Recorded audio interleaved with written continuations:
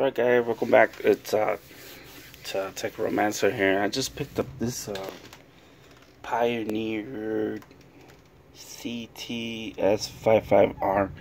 It's a tape deck. It's real old school. It's from '86. I picked it up for $9.99.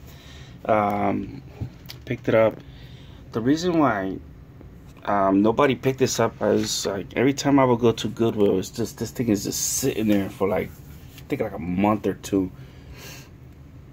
And the reason why I think it had something to do with the play button.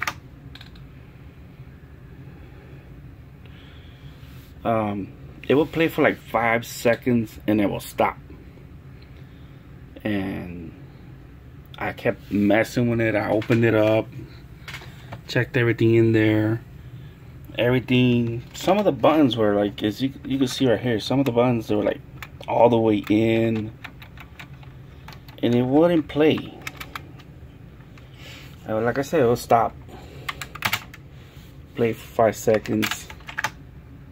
Stop. Play for another 5 seconds. And I started taking it apart. I mean, I think it probably was the auto stop. I checked over there. Everything looked good, you know. Everything looks solid. But I noticed one thing.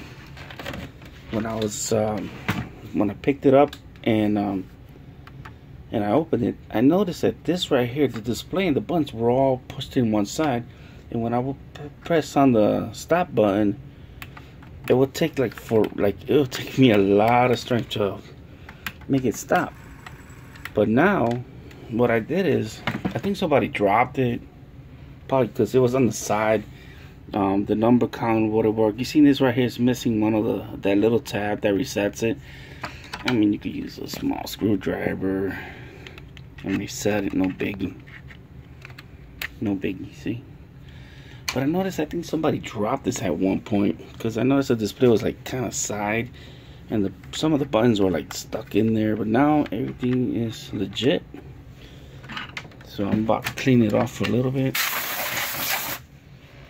Take off all that dust collected over the years or decades, and yeah, no, everything works now. So it was just started messing around with the display right here. I took it apart, pushed it all back in, pressed the play button, and now it just plays. It plays. So I just picked up a nice cool Pioneer stereo cassette tape deck ct-s55r for $10. I mean, they're going for like 40 or 50 on eBay, but I picked it up because, man, it's like freezing outside in Chicago. It's like 6 or 7 degrees. I ain't going out there. So that's what I decided to start buying all these old stereos and start fixing them. I mean, besides the retro gaming stuff, but alright, so thanks for watching. I'm still here, you know, getting it up and put it back together. Let's try it out later. Alright, thanks for watching. Peace out.